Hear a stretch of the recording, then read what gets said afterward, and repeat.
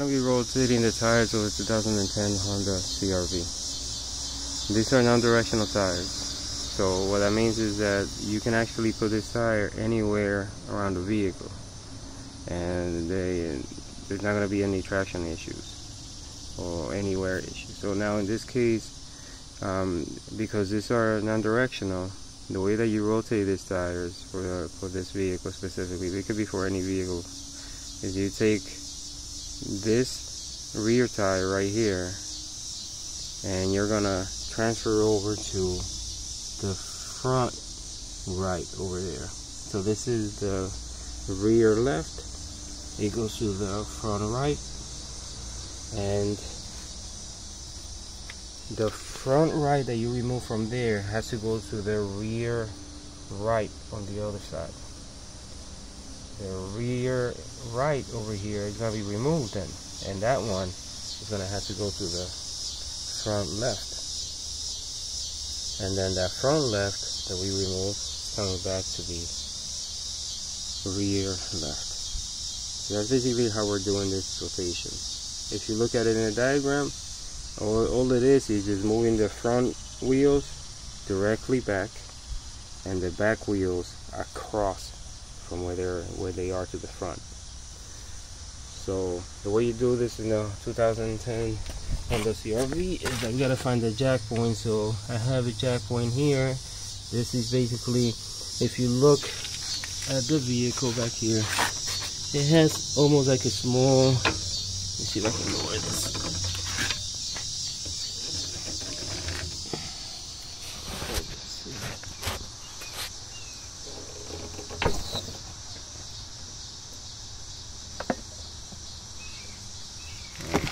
As you can tell, there's a small thick metal right here. That's one of the jack points. You can see two holes on it, so you can jack the vehicle from there. If we come to the front,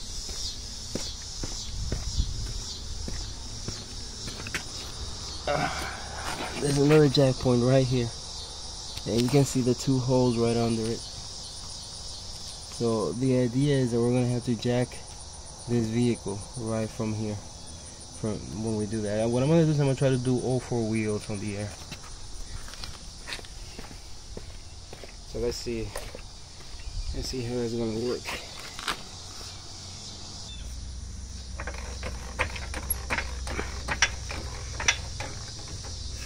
Now you see the wheels are still touching on the ground.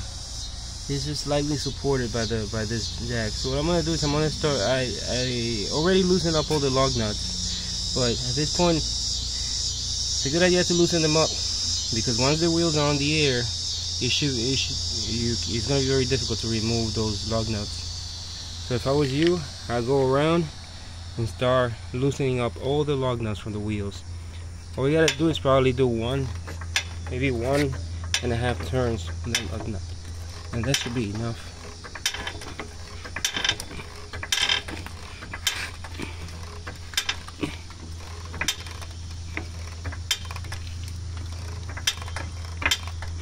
As you can tell, you see the wheels are above the ground now, so from the rear. So what I'm going to try to do is I'm going to try to raise it as high as I can, so I can put the jack stands, just in case, because when you raise the front, the rear is going to lower.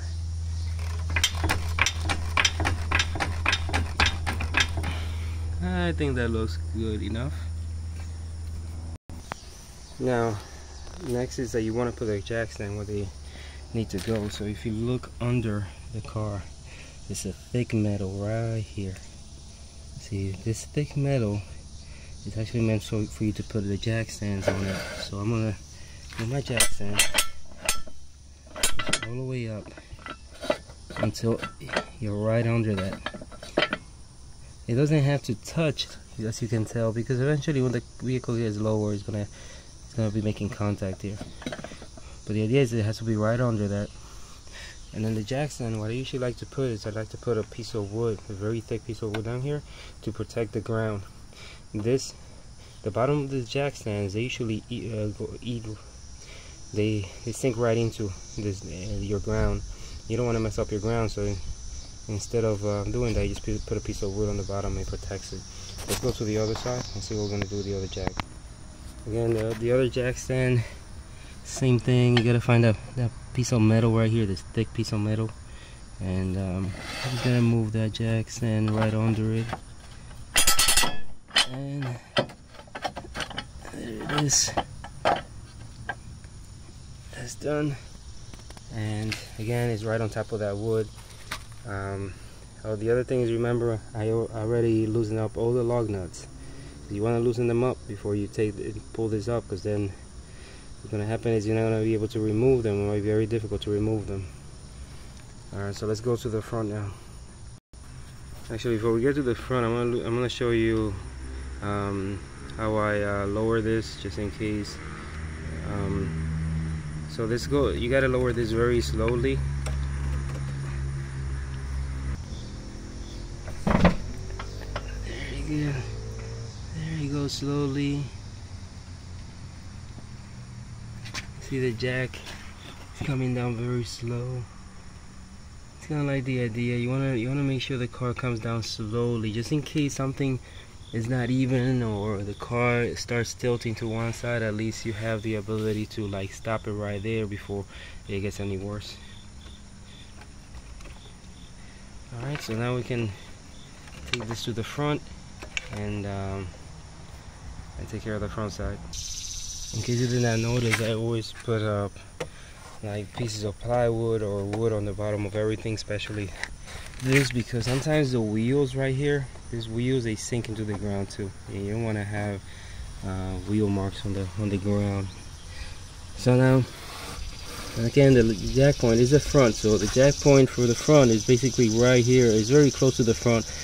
What I'm gonna do is I'm trying to push from up here. Again, you can tell because also there's like two holes here on the bottom. I don't know if you can see. Let's see. Yeah, right here, you see, it's a hole right here, another hole right there. So this is a strong metal right here. So this is where we're gonna jack it up from. Let's see if I can get that straight. Again, this is the front of a vehicle. Should be all right.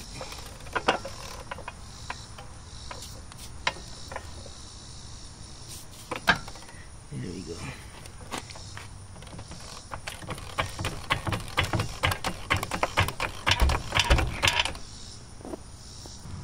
So as you can tell, the wheels are above the air now. They're well above the air. They're on the air. So now what we're gonna do is we're gonna put the jack stands in the front now. So same thing here. You gotta find the thick metal right up here. So again, we put the jack stand right under, raise it up, and that should do it. And in this case, I'm putting this here. I didn't have enough wood, so I ended up using this. This is a very thick type of plastic, so this should be good enough to hold it. So I'm gonna do the same thing on the other side. I gotta put that jack over there. So here you go. See, as you can tell, the bottom of the jack stand is very close to the edge, so I'm going to try to push it a little bit further in, come back, readjust, and that should do it. Right under the thick metal again, and jack stand is basically stable. Now, remember what I told you about the wheels? When you raise the front, the rear end up coming down. See, the rear one is almost touching the ground, but still pretty good on this side. Over there, on the other hand, you can tell that it's actually touching. So what I'm gonna have to do is I'm probably gonna have to go to the rear and raise that side up and be able to raise that wheel over there. Now we come to the wheels. We got to make sure we take these lug nuts off. And I guess I don't have to bore you with this, but the idea is that you remove every single lug nut now that all the wheels are on the air. And I'll come back to you right after this, okay? Alright, so this is the right rear wheel. As you can tell, I removed all the wheels already. What we gotta do now is just move the wheels to wherever they need to go. So while you're removing them, the best thing to do is to look at the wheel and look at the tire and see if there's any nails in there. Like, well, this is just a little rock, but if you keep looking, just keep looking through the wheel and or the tire, you should be able to inspect it carefully and just look for those nails or screws. And if you have any, you're gonna have to see whether it's bad enough that you gotta get it patched up, or if it's not that bad, then you can just remove it and just reuse the wheel or the tire. But it looks fine here. There's no nails, there's nothing on it, so I'm just gonna go ahead and put it where it belongs. So remember, this was the right rear. I'm gonna put it on the front left, and the front left of the vehicle is right over here. So this is where this one is gonna go. I'm gonna place it right against the car, so I know that I already did this one. And this one, the one that belongs to the left front, this left front part, this is gonna go directly back there to the back of the vehicle. So when I move the left front, while I'm moving it, I'm really looking at the tire, make sure there's no nails on it or any screws. And as I'm looking at it, there's nothing on this one either, so that's good. All I gotta do is just put it where it belongs. So this one, since it goes back here, put this one against the car also.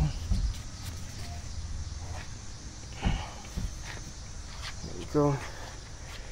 So this is the one that is in the back right now, the back left.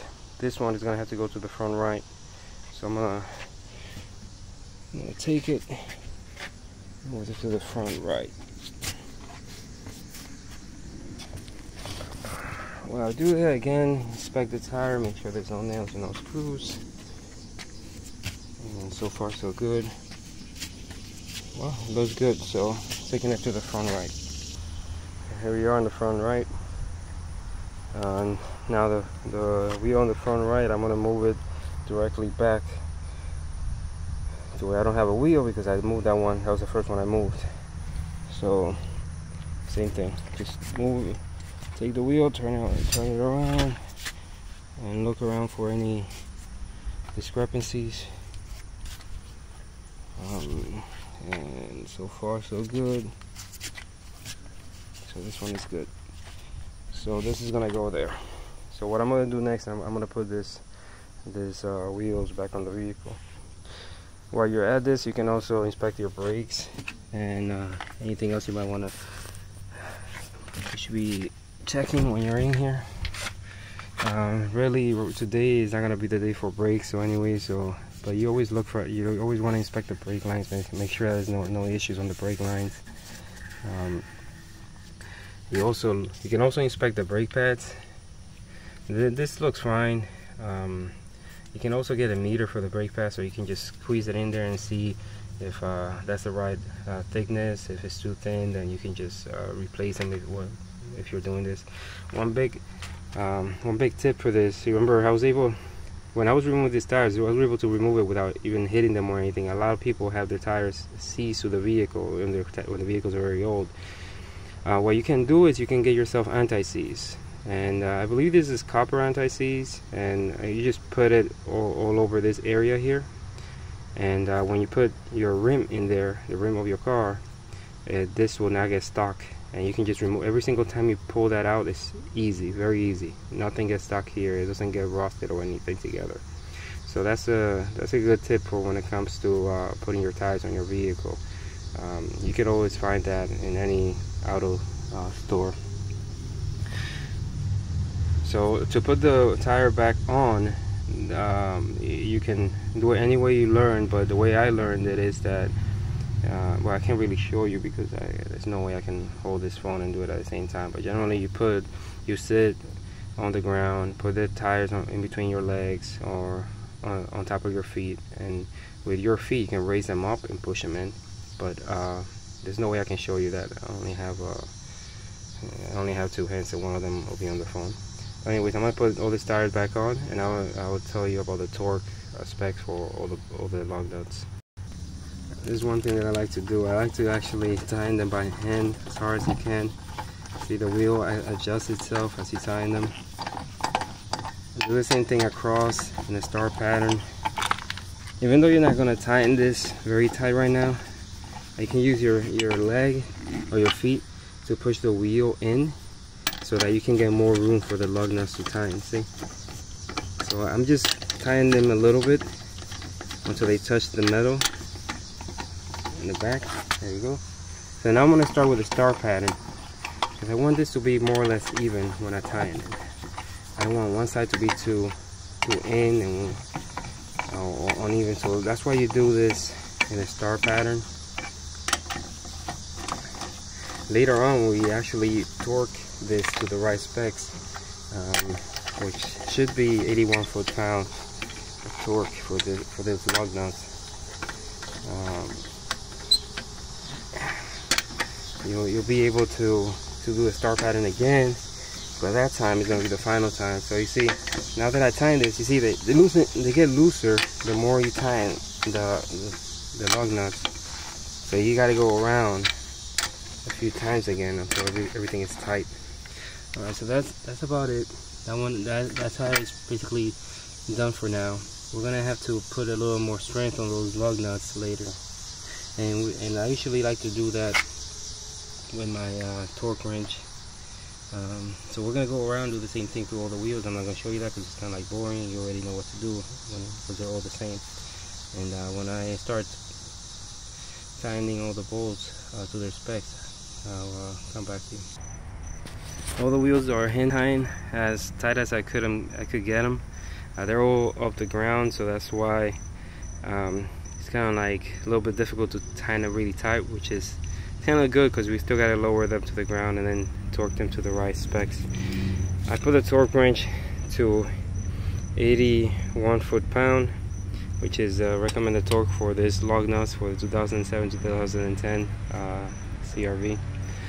So what I'm going to do next is I'm going to try to lower the car. So to do that, I got to remove the jack stands. So I'll take this off. I'm going to do the same thing over there. And then I'm going to lower the back of the car. I'm going to lower this down so I can touch the ground a little bit. And then from there I'm going to torque this two wheels, the two rear wheels. And then I'll deal with the front later.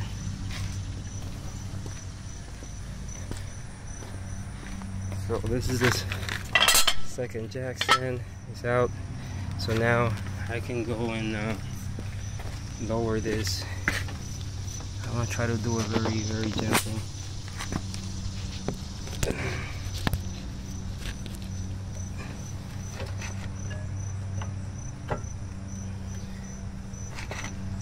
Look at the wheels, you see? Wheels are coming down slow. See, they're already touching the ground there. And the other side already touched, so I'm gonna lock it there. See, I'm not putting all the pressure on the ground of the wheel, just enough so that it doesn't rotate when I'm tightening the lug nuts. Now that this is on the ground, I'm gonna come back here, using my wrench, torque wrench, and try to tighten this in a star pattern again. See, that's tight already. 81 foot-pound. That one is tight already. That one is tight.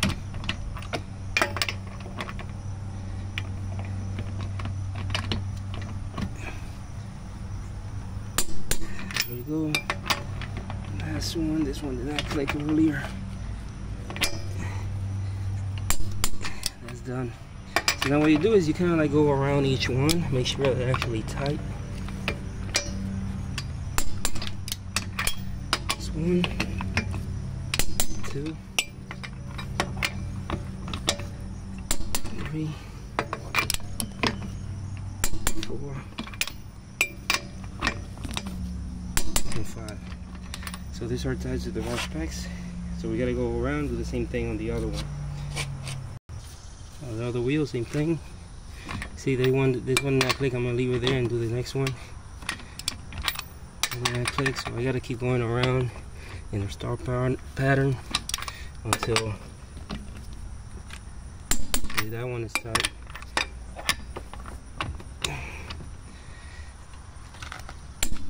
That one is tight. So we go back again. Okay, there we go.